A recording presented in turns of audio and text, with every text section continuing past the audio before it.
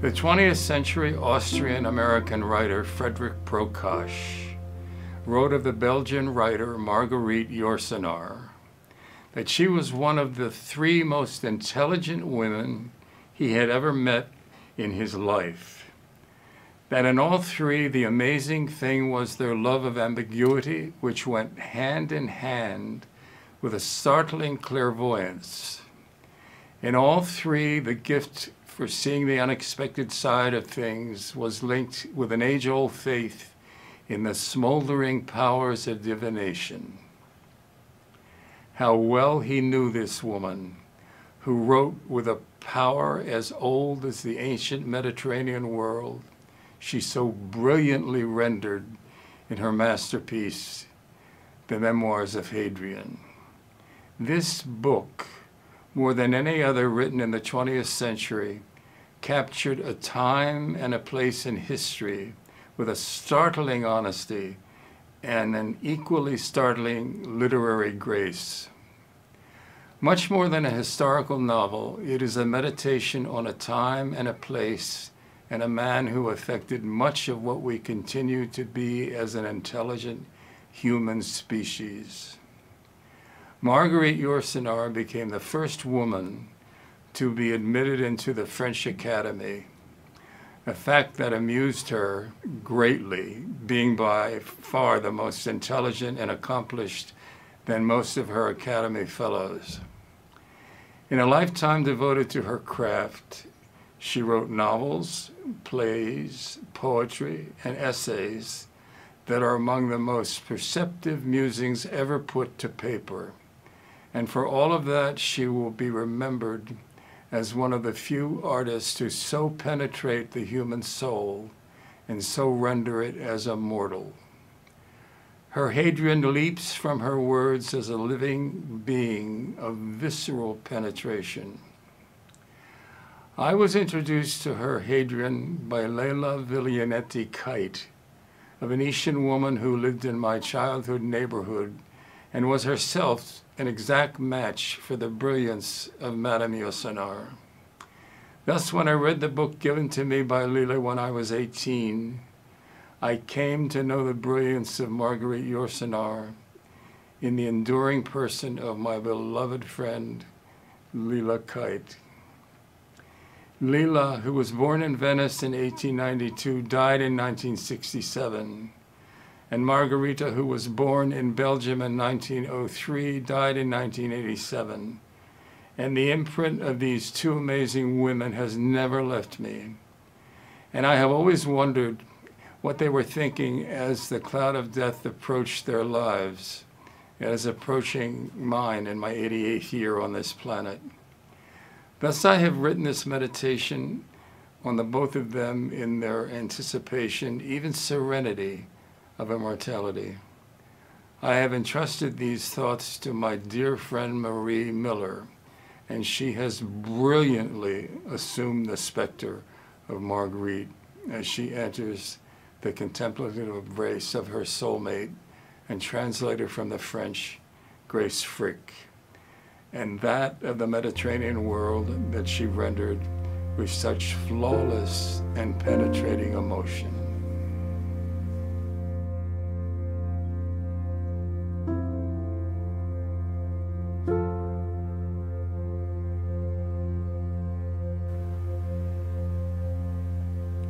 Is love all love? Yet love, that great elixir, all mumbling succumb. We breathe, we kiss, we die. What have I say these years? What are as faded roses upon a bed of frost? What, and what, and what? The images float in my ecstasy more real now. The linear my skin, old, old, and old.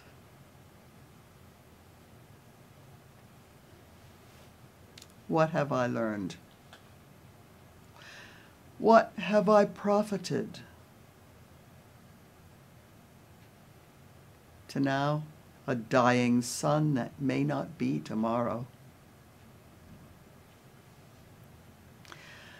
What lesson will I take that steel box where I will rot, all essence flaked as leaves in frozen mud, the stench of all eternity? What voice are mine? I put on paper to outlast me. You see, she was our lovely Marguerite. She walked here once, the rain, the snow, the foam that oceans leave. She was our Marguerite. And who will say this? Who? All they enamored my work in French or English? Those two deflated lovers who do aspire. How beat, enunciate. Oh, folly, Marguerite, folly. You smile the brush of Leonardo reviling death as laughter that are dust. I cannot walk now. I cannot take more breath. I cannot peel carrots or wash the skin of onions. Take all salt and pepper and baste them into iron pots, to so engulf, to so immense. My voice will speak again. I am this moment spectre to my death. Do so observe as does a dog or cat the steps that do not end. Oh, Grace. My Grace, where are you now so I can come to you? We were when we were young.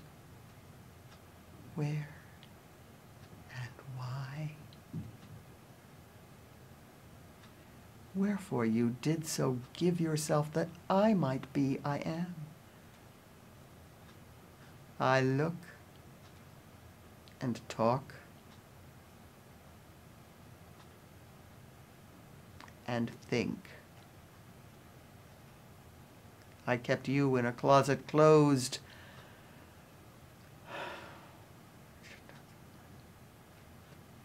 That all your air was me, 'cause that for you was love. Was love that I would dream my dreams, and you were but the sustenance from all, the all of all. I mourn this silent place. You went so well the grave I did outline, and yet I did so love you, in not silver glass, but flesh. It seem this are but begin another to embrace. The love I have a child my father, till he were also dust. My father, my father.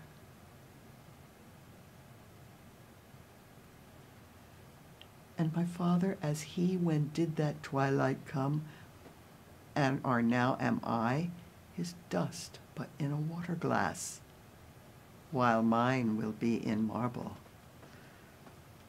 What did you think, my father? Think this will were come upon you? As well, you know, as well do I, the shape, the smell, the motion that do not move. As air, our walk, our skin. Are all we do now done? Prepare this gross lasciviousness. All eyes are put upon us. Are not these words, this comprehension but sentinel the closing of our eyes, and all that comprehension to vanish into fallow air? Are not all this, my Father, my Father?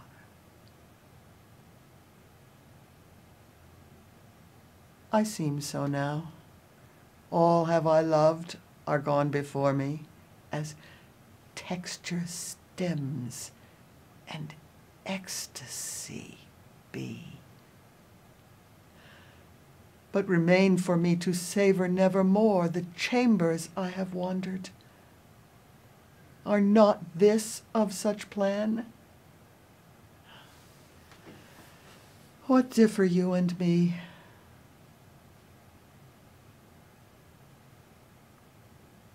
The highways of Rome, the rivers Egypt, the stones of Bruges, Paris, and here, this desert island, so same, so same, so same. I wonder the cacophony, the melodies, the brazen fingers, what hottened cloth to hide our infidelities. I wonder where they are, in face. The pencil, ink, and paper. I look back all these means, and I am struck how same they are, how rank they are in their deliciousness, how noble base ecstasy. They go my mouth to paper. Sing, and sing, and sing, I say. Sing all my years what now are ending music. Oh, joy, I feel. Oh, joy, that soon I am as they now gone before me. Not in recognition, not in pain, not even loveliness, but these where they are resident, any who seek remember. Go near me, specters. Go near the Am I Am, and there proclaim to now will ever hear, I now am come among you, my work complete, my pantry covered over, my flowers all asleep, that Marguerite are immortal. That Marguerite are immortal. Must all we laugh this juniper parade, where grunts become sheer poetry and tongues trace the lattice-clotted veins? Are there we call cacophony? Are there we say, put letters on fine paper and press leather come all, as jewels in molten sunlight, these thoughts survive the centuries. How many, we and them, how many, the billion years the skins discovered ecstasy, and poetry were born. How many? How many? How many? Oh, now I am beautiful. The life now gone behind me to this what little walk project me to eternity. It seem I am in molten life. Remember all that beauty I did see of crystal, glass, and silver, blackened ink on parchment line, as if I saw the river Nile. The sun were sudden there. Smile, smile, smile, the water lemoned and lilac dust. Take semen into hollow mouths. Take music, music, music, and climb into the stars. Where are we all destined?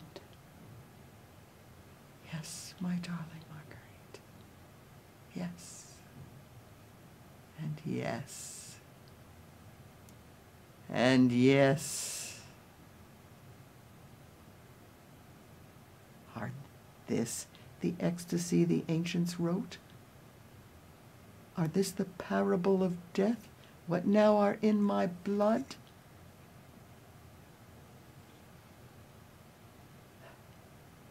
It pained me walk one room into another, and yet my reason soar to places I have never been, to landscapes as rare the moon, to deserts, oceans, mountains of fine gold. Yes, Marguerite, sing, and sing, and sing, that death embrace your soul and bring you there where flowers are immortal. How do I walk? Remember each decade I have lived, each face that I have kissed, each smell, each flower frozen in pure aspic? My memory will not let loose. They come now me a ghostly roundabout, and linger stone by stone for me to pick upon. There are no continuity, no place, no time, no placards in despair. You never come again because you were. You were. You were. Why do the years interpolate from one the other? No reason. The succession. But I am here, a sentinel to death. Oh, joy I am incarnate, that I can so project on skin that are insatiable. What are the sum of me? The early and the late, as if the pictures are obtuse to any but only me. Life. And life. And life. Oh, what shall I remember now? And now? And now? Antinous in a field, Hadrian on a bed, the hunger each other, make way the water of the Nile. Oh, what a death was that, as if all beauty were desert. Silver gold his thighs. Weep and weep and weep. No. There are no breasts, no blood to sing again his chest, but only rot, desolation, that beauty are no more. And yet, why should it be so more? Why should the melody endure when air are gone, when blood decrease, when all the words are buried, air to air and year to year, one's loss? And now another soup ingest all they who do forget. When did I roam all places that water didn't embrace? Where did I know the pulse of God, so here revealed a mirror front another? So did I know the shores that inner sea, where blood and semen did so create the gorgeous stones of Egypt, Greece, and Rome, the palaces of Byzantium, and even, truth, that wretched place Judea, Mecca. What did subvert the time, the muscular, the even truth they were to all of us. Oh, you, wherever are you, you, companion to my road, keeper, jailer of my lasciviousness? You, and you, and you will soon to be decay, as all of this dissolve, it never were. Save all those words you once did spit at me, words writ in a scalded midnight, where etched on my fingers I etched commit to paper. You knew. You knew. Ah, yes, you knew words are bereft of magnitude. She descended into dust. They say there are 1 billion stars, what each could be of life. They say out there the silent music sing.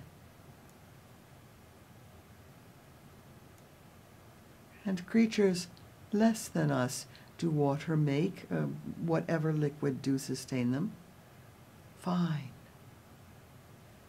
and real and golden in their moon of moons. I smile at this. I smile and wonder, child, do you grow? Woman, do you sing? And man, how do you procreate, if yet indeed there are this separation? Oh, but could I see when all of this are known, how piteous will it be, we lusted immortality? Shall some, as us, make language to explain, make words to so emasticate the sounds that do come from us? What will they think, my Hadrian? Spent the young boy's thighs distraught, those thighs will wither from all their lusty form to dust, to dust, to dust. What will they think, the canticles of Johann Sebastian, that cloak us all a loveliness we can never escape, as if primeval pulse were in each note he uttered, grace and charm and life? We cannot even fathom the sound of it, as are we all decay. And that is that, whatever place it be. Do I want live forever? To hear and see these universe, these planets and these clouds, what replicate and daily murder with wanton insurrection, the sight I have of it? Oh no.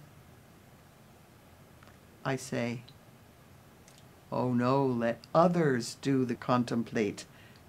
It are enough for me, the veils, the charms, and the smell of it. I was assailed my life.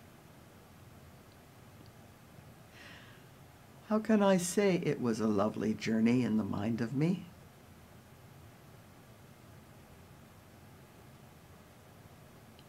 And now, some lovely moments when it will end, I have no recompense. I have no recompense. I look my aged hands, what once were ivory to the touch, and place them on my knees, where I do walk the places I beloved, and say, fate bless you. You did end me, the pyramids, the churches descended in stone, the roads, the roses, the pyracantha, and the lemon trees. I say all this. I see beneath my skin our blood nowhere to remain, but trapped in an aging woman, yearning for her grace. Pity, pity, pity, Marguerite. Pity, pity. Pity your muse have let you in the house she will vacate, and take with her all things she did so whisper. You were unique. You are.